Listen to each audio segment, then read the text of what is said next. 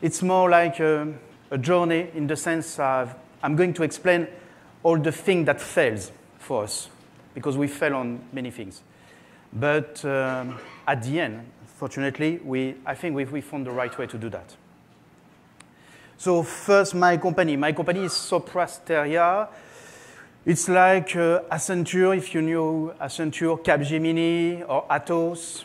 We are doing about the same job. We're working for energy. We're working for government. We're working for direct end customer. And we were not using that much Kubernetes. It's just something like about 2 years that Kubernetes come into the scene.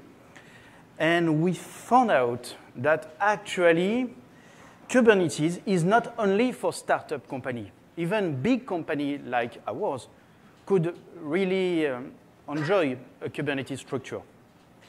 Because we have sometimes a very big park of application, and it's really hard to resuscitate them when we need to make some debugging. And Kubernetes is really good at that. If you need to resuscitate your application just to make your test and analyze, it's really easy to do that with Kubernetes. The second thing is the size matter. Yes, the size matter. I mean that when you have a big cluster, you make some very huge economy. And I'm speaking about money here. Building very little cluster is expensive, actually. So it's one thing we work on is doing very big cluster. It's very important for us to make big cluster. And of course, Kubernetes is bringing the usual advantage of Kubernetes, which is DevOps, because everything is as code.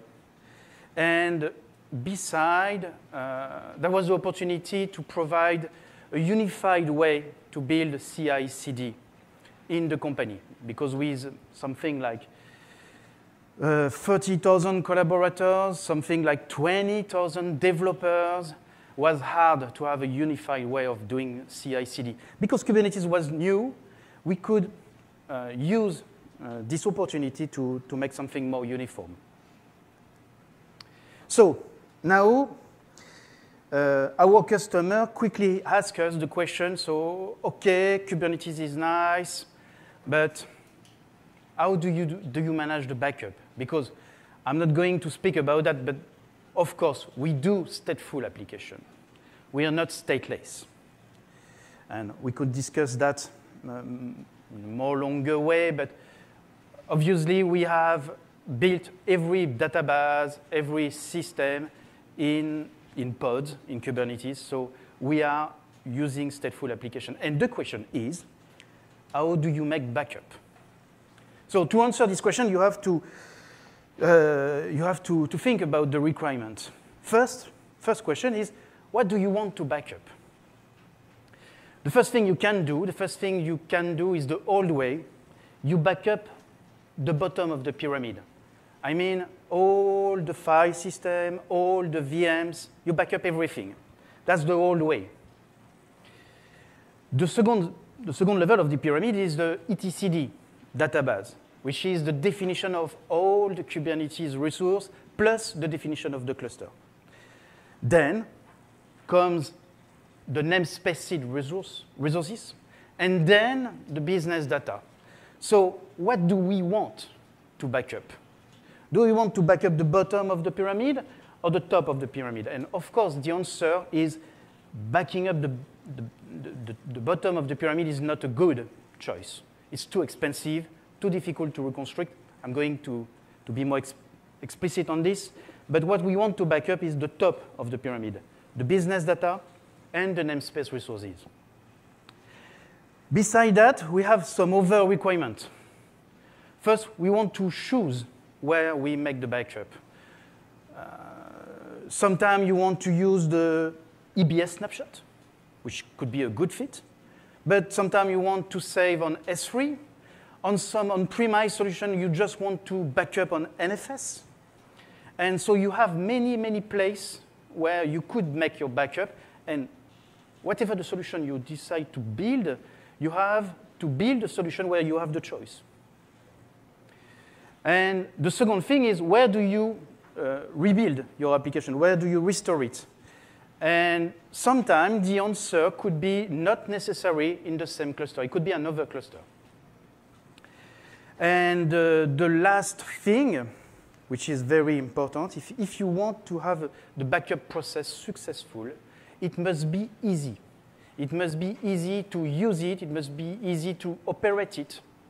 It must not be too complicated. And we have a bunch of operators, people, and they don't want to make YAML most of the time. A little bit of YAML, but very little bit. Most of the time, they are more used to some tools like Vim. If people know Vims, it's a backup tool. And they want to work with a graphical user interface. They don't want to make kubectl, apply, and so on. So that was all our requirement. And with all that, it was difficult to find a good solution that fit all these requirements. So there is another point I was saying, which is today becoming the number one point, is the mobility. Why do we need mobility? First, for an obvious reason, the disaster recovery. The disaster recovery is directly linked to the mobility, the ability to move to another cluster, to another cloud provider. But we have also another requirement, which is the sovereignty. What does that mean? It means that we must have the control of where we decide to put our data. And because I know I am in USA, and I don't want to be negative around this great country, but in USA we have something called the Cloud Act, which means that even if you are in a data center operated by AWS in Paris, if the American government has an inquiry to get data, they can get the data.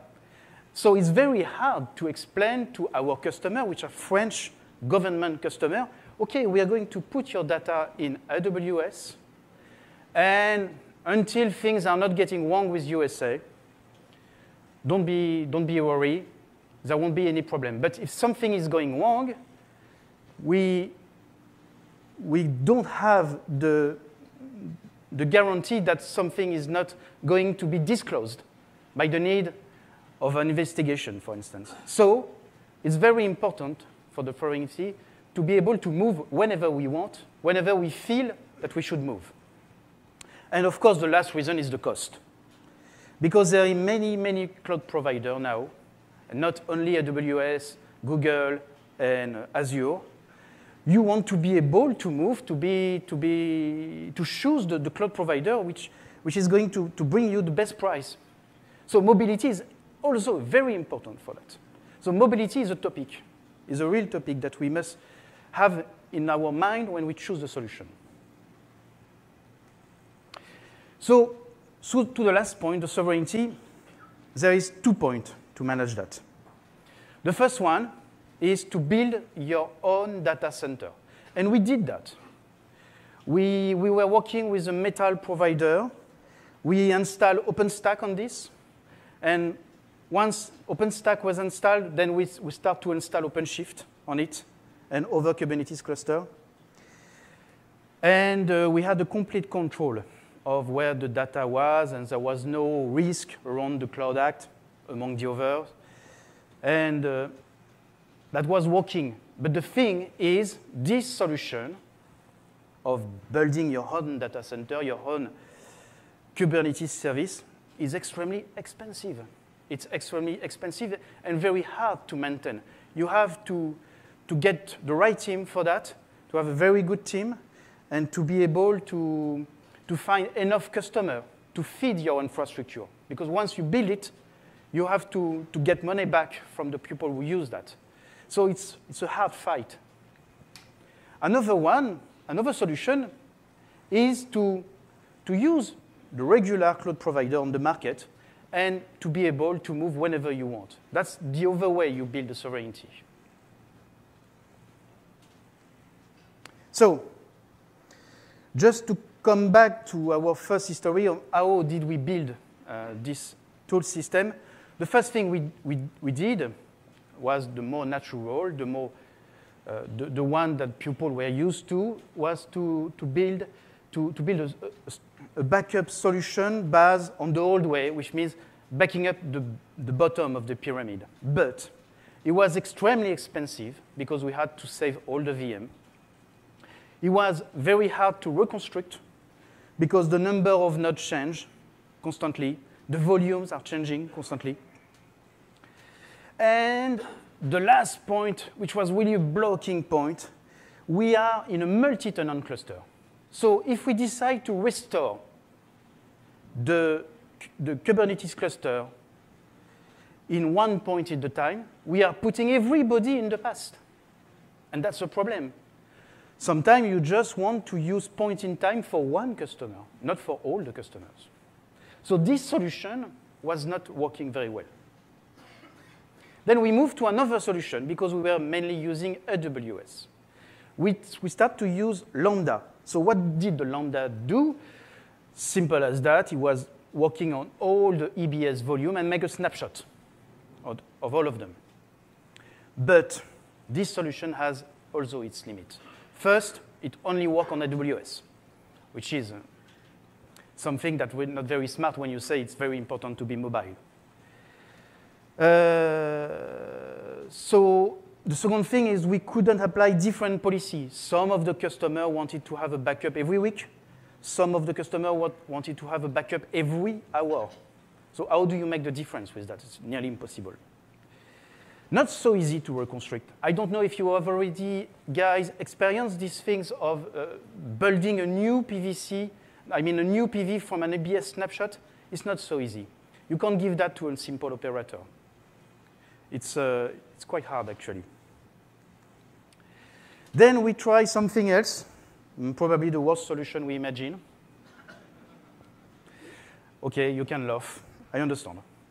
We were doing a cron server with port forwarding, and we made all the backup stuff on it using the primitive like pgdump, mongodump, and all that stuff. But the thing is, first, your cron server becomes POF, a single point of failure, which is a very big problem, and it often fails. The port forward is not stable at all. We experienced that. So sometimes the backup didn't work. And you have to share all the credentials. Because if you decide to back up a Postgre application, on the cron server, you have to bring back the credential of the Postgre. You don't have the choice. Otherwise, you can't make the backup. So this solution was not ideal. And finally, we tried that. The cron job. Everybody knows what's a cron job on Kubernetes. It's just the fact that you can run a job. So with this solution, you solve two problems. First, you don't have a single point of failure because the cron job is managed by Kubernetes. And the second thing is you don't have to share the secret between the database and the cron server because there is no more cron server. So that's cool. But that's not completely cool because when you make the backup, you have to back up all the data in a S3, for instance. And then if you want each team to be able to manage that properly, you have to give the credential to all the teams. And so we found ourselves in a situation where we were giving to something like 100 teams, about 100 teams, the same credential to the same S3 for the backup. And the other thing that I must say is that we have no monitoring. Sometimes things doesn't work and you have to build your own monitoring system. Most of the time you try to do that with Prometheus, but it's not easy. And you don't have any retention policy. Sometimes you want to keep a backup for once a month, once a year, once a week. So when you do that, it's hard to do that with a cron job. It's really hard. Not easy at least. OK, so at the end, even if we try plenty of things, we didn't have a solution. We failed. And when I say we failed, we really failed on it. Because we had some case of some of the project just found out that the data protection was not working, and because they didn't check that the cron job was in a situation of failure, they didn't realize that they didn't have a backup of their database. So we had to fix that very quickly to solve the problem, but we had no monitoring and no retention. So I can say that we kind of failed on this. So after many studies, we found that the Kasten solution was the best one for this topic. For the mobility, for the retention policy, for the ability to give the tool to everybody easily. Because this is a very hot topic. Make the backup, make the retention, make the migration something easy. Easy for the operators team. We have something like nearly 2,000 people just working on operation in our company. And the levels are very, very different. So we need to provide a tool which is easy to manipulate. I must say that also we have kind of a certain turnover. And it's really hard to transfer the competencies for that. And we have the security, which is included. And the tools was first thought for Kubernetes.